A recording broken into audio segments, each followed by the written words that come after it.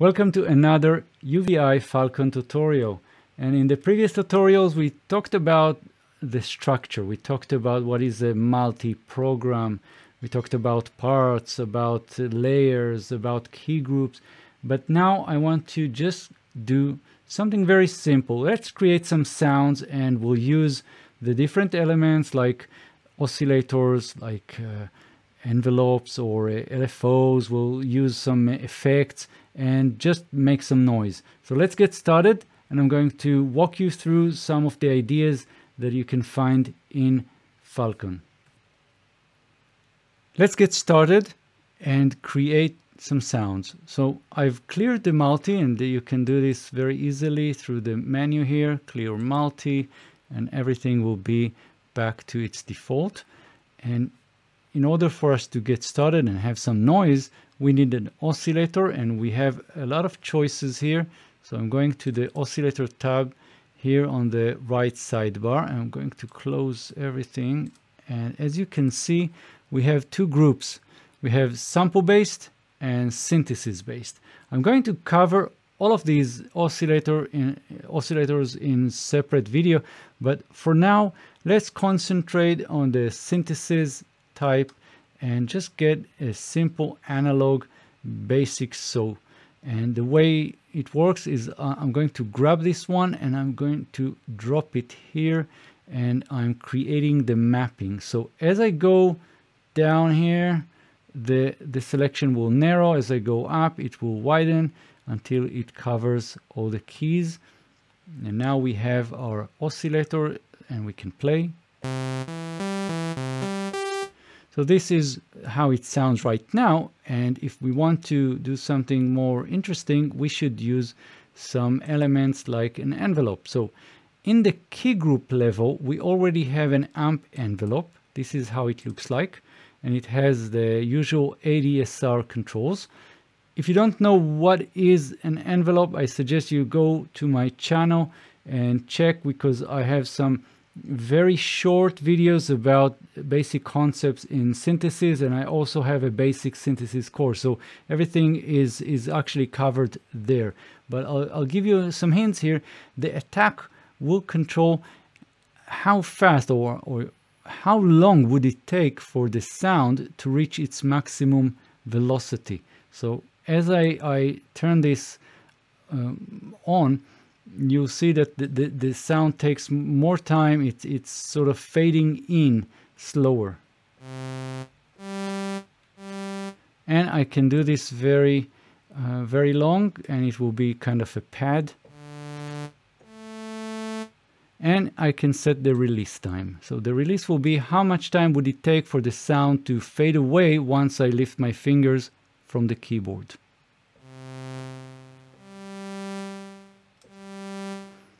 So another basic idea would be to get some filtering and remove some of the frequencies, or shape the frequencies that we have.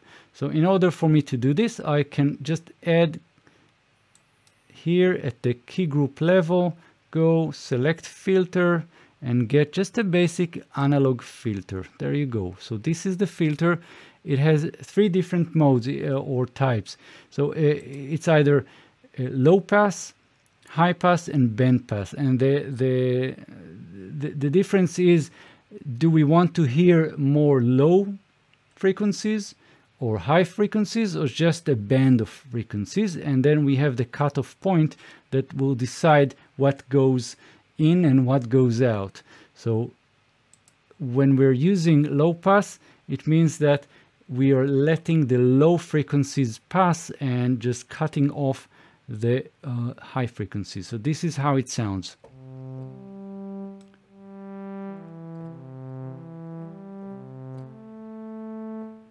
So that's not very interesting. What I can do is I can automate the cutoff, sort of doing this. So if we want to do that, I can right click on the cutoff, add modulation, and go at the key group level and select a new analog ADSR. So now that's what we have here. And this is the ADSR. This is going to control the cutoff, not the volume. And you can see the dot, the little dot here just jumps to the right. And this is controlled by our attack. The attack time will set how much time would it take for the cutoff to turn from left to right. So you can see this is really fast. Let's set this to something like 200 milliseconds. Okay, it's hard to be accurate, but there you go. And then let's see what happens. And if we'll do something like 400, and I can set the cutoff to something even lower.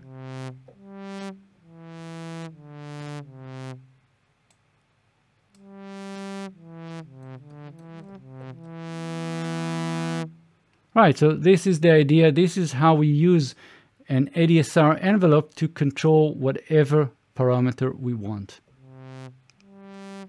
And I can add some resonance, which will be sort of a push or a kind of bump around the cutoff point. And this will create some wah-wah sound.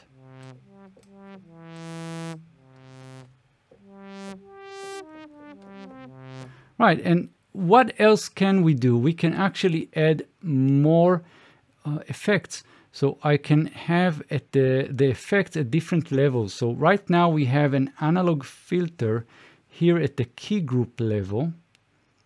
And this is getting kind of complex, right? So let's go to the tree view and have a look. So we have our master area here, and that contains a part.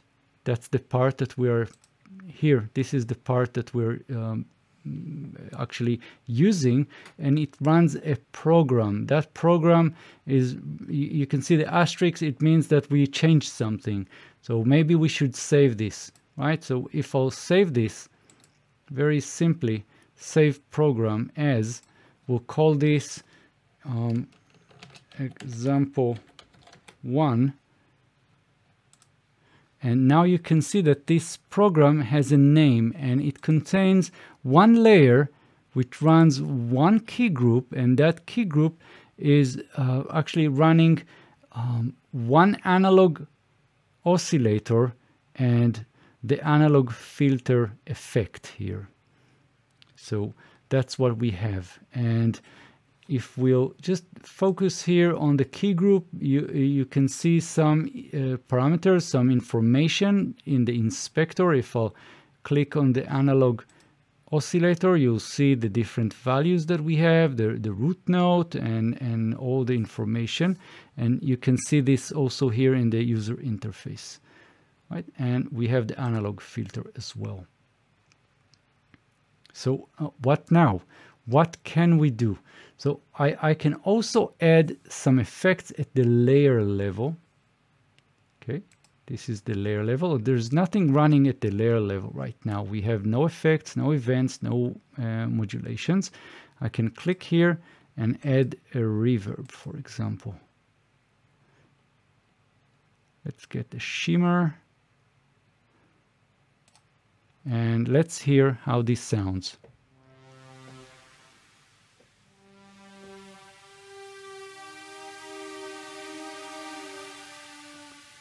Very, very interesting, right? So what else can I do? I can actually add some delay at whatever level I want. So I can go and just select a level, and it's getting more complex, but don't worry, I'm going to simplify everything. So here at the key group level, we have an analog filter that can go into some other effects. But as you can see, it's blocked here. The delay is not available, the analysis is not available, so not everything is available at all the groups. So I need to add this effect higher in the food chain. So I can go to, for example, go to the layer level, and this is the layer level, and I can add a delay, just a simple, let's take tape echo, this one, and I can actually go and set the order, so I can have first the delay and then I can run the reverb.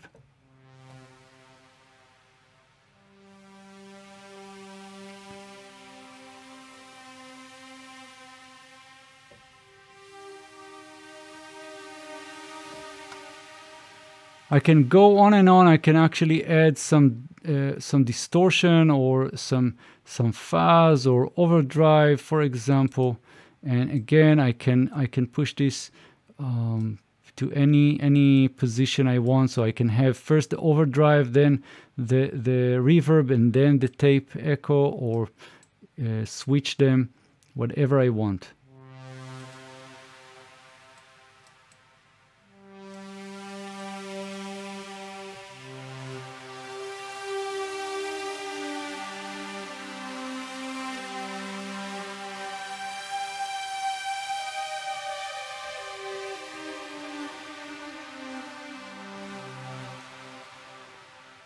So now, just for fun, let's add some Arpeggiator, and I can do it from different places. I can do it from this tab here, from the event processors, or I can just click the event here, select Arpeggiator, and select the default, for example, and just play some notes.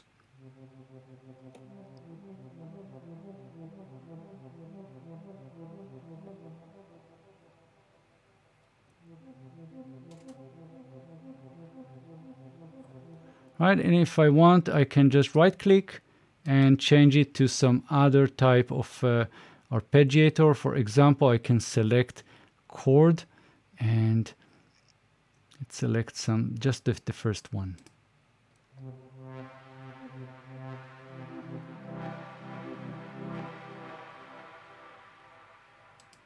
And again, I can do something else. Just change the presets here, the modes.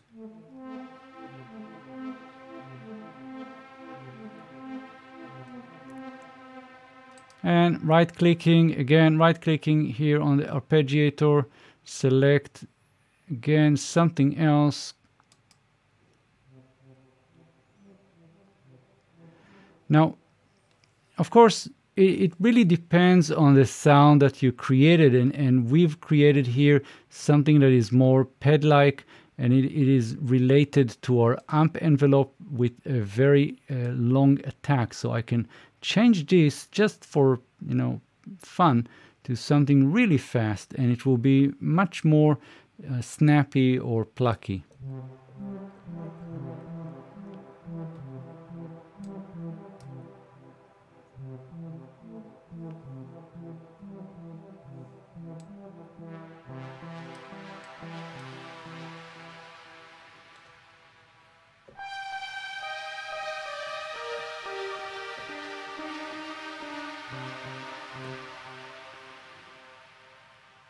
And that's it. So that was just one example of how to create some sounds and starting from scratch, just improvising here and creating some sound. So let's do this again in the next video, and then we'll explore some more techniques and some more elements in Falcon. So I'll see you in the next video.